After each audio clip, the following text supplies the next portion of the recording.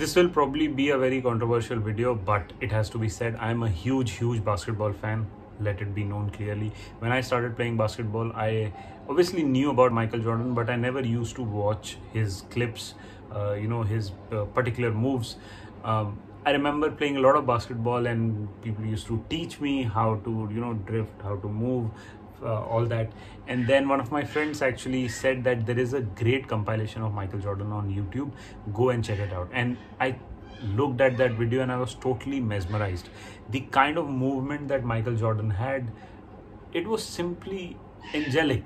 And then whoever had made that video had, I think, put some, I can't remember that particular piece of music. It was a beautiful piece of music, and the power of video and audio put together in great sync. And there were these great clips of Michael Jordan making a basket, and then obviously that game-winning shot, all of that. So the legend himself. And for a long time I used to think Michael Jordan is the player. But I remember when I was playing, so all the clips that I watched of Michael Jordan, obviously I didn't watch the entire games, but all the clips that I watched of Michael Jordan, it was always about that he was dribbling, moving around, went in, 2-3 players crushing him, and then he somehow will make the shot. And obviously I tried to emulate, but I failed. I mean, I wasn't playing at such a high level, but still competitively among friends and school, college, etc. So I tried doing that, and I don't think I had the physicality, so I used to get tired, etc. So I found a way where, I would find an open spot and I would quickly take a shot, and I worked on my shot making abilities more, because I realized that, I couldn't sustain running for a longer period of time. But then it opened other avenues, that since I was taking the shot, I used to find those gaps where I could run. And then for a long period of time, I heard the debate about Kobe versus LeBron, etc., etc., etc. And then, as it always happens, like in cricket, so cricket, I had a similar thing. Sachin Tendulkar fan for a long period of time. When he retired, I stopped watching cricket, didn't want to watch anything, even though there were greats like Dhoni, Virat, etc. And then when I heard about A.B. de Villiers, it reignited. I wanted to watch cricket again. Amazing player, A.B. de Villiers. Someday we'll talk about him again. So yeah, so Kobe versus LeBron was happening. I wasn't that interested. I used to watch their clips and used to think that, okay, these guys are playing great. And then I watched Steph Curry, and it reignited the passion of watching basketball. What an incredibly beautiful player. And I think around just before I discovered Steph Curry, I discovered Wilt Chamberlain. I watched some of his older clips, and I think Bill Russell, there's a video of Bill Russell describing Wilt Chamberlain. Incredible video that one is, where he talks about how Wilt Chamberlain was built different and just an incredible freak of nature physically, and the game sense that he had, the kind of defenders at that time, all of that. So Michael Jordan, already I was thinking that maybe he's not the GOAT, maybe Wilt Chamberlain, but obviously there's a lot of debate, and people are ferocious about it.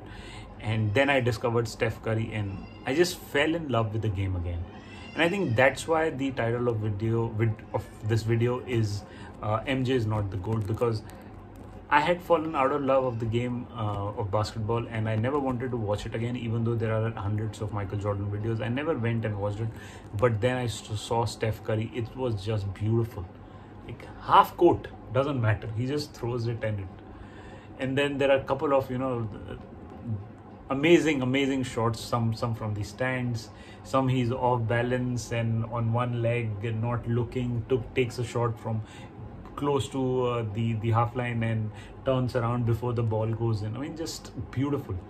And the whole story of his father playing basketball earlier, he was visiting or sitting with him courtside, etc., all of that.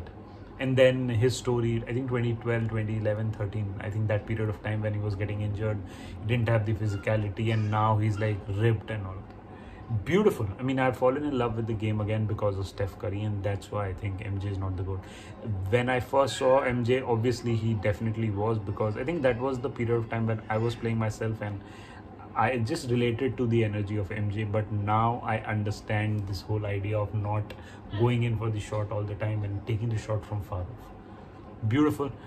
So Steph Curry for now. MJ is definitely not the GOAT. I think if you ask me, MJ definitely one of the GOATs. Steph Curry for me, Wilt Chamberlain for now. I mean, obviously all the other legends, Kobe, LeBron, Bill Russell. I mean, there are so many here, you know, from different generations. They're all there, but you know, these two guys, Wilt Chamberlain and Steph Curry, they have reignited my interest in the game. So that's why I say MJ is not the GOAT. But who knows? I mean, MJ was incredible. What am I even saying? Let me know what do you think of the video. How closely do you agree or disagree with me? Let me know in the comments. Let's try and keep it civil, and I'll talk to you more there. Take care. Bye-bye.